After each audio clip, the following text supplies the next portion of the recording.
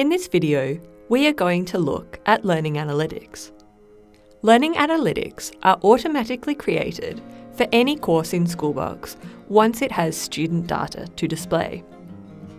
The Learning Analytics feature allows you to review data at a course and a class level and make informed decisions about your teaching and about your course content. To access Learning Analytics, first, navigate to your My Classes area. This could be in your top menu or your side menu. If not, you can add /learning/classes to the end of your URL. Once on the My Classes screen, locate the class you'd like to view analytics for. Click which course you'd like to view analytics for under the heading Analytics. By default, you will be viewing analytics for the class page that you accessed the analytics from. You can view analytics for all classes or other classes by clicking the relevant tab. When you first land in Learning Analytics, you will see data for the current term. You can change this with the drop-down menu. Below this, you can see the overall progress of your students. This will show you the percentage of the course that has been completed by all students and the percentage of the course that is being completed by the most advanced student in the class or cohort. You can also see who the top and bottom performing students of the class or cohort are. These rankings are determined by the student's overall grade results. As you scroll down, you will see a box and whiskers plot which displays results for all graded assessments. In the Learning Analytics feature of Schoolbox, we use the two-key box plot method.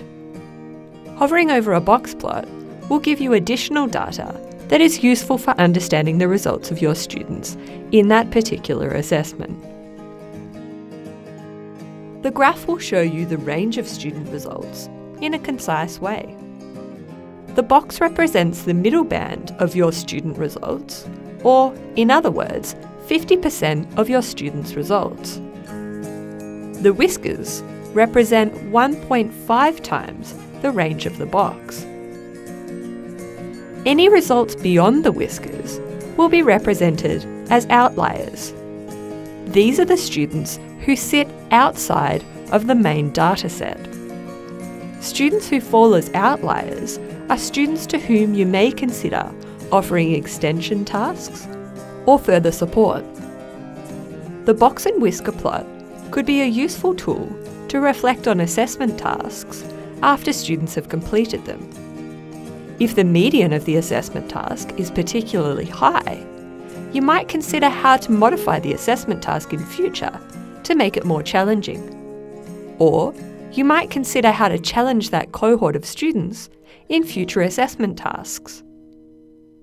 You can further filter the results by assessment task by clicking the three dots in the top right of the graph. You will see a list of assessment types used by your school. This can vary from school to school, so your list may differ from what's available here. This could be a useful tool for comparison. For example, you could filter by the quiz assessment type to compare students' results in a pre-test to a post-test. Next, you will see the unit progress graph.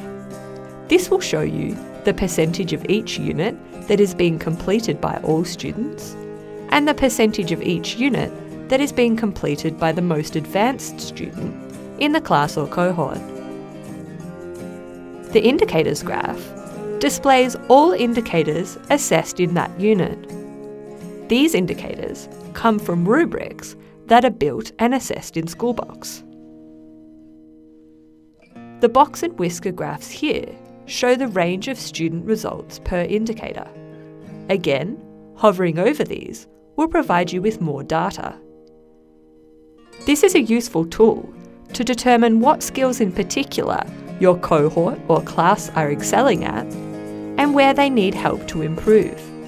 Again, any outliers will help you discover any students that need individual attention. Finally, there is an effort graph. This can be turned on or off, so it may or may not be visible at your school. This shows each student and compares their class page visits to their grade average.